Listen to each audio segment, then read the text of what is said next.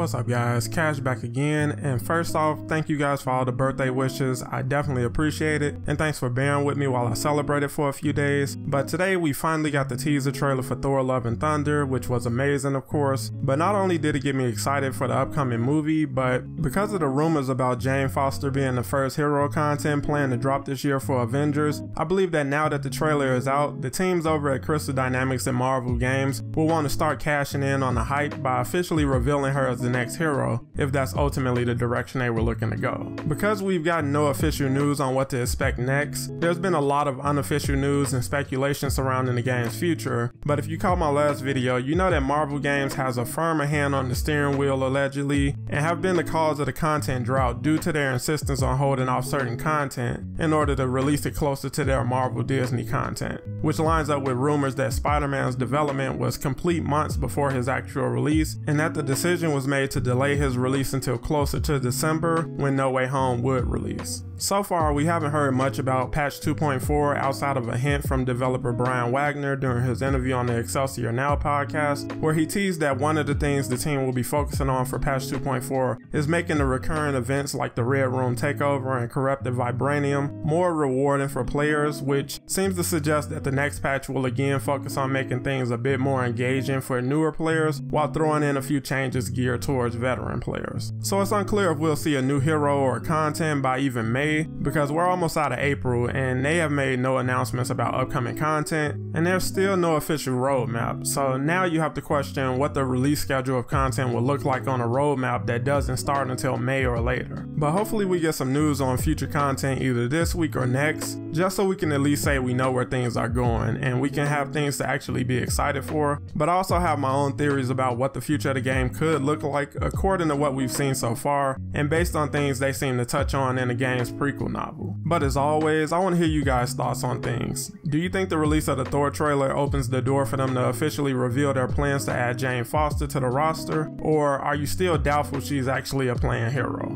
Let me know down below, and make sure to leave a like if you enjoyed the video, and subscribe to catch more Marvel's Avengers content every week. Thanks for watching, and I'll catch you in the next one.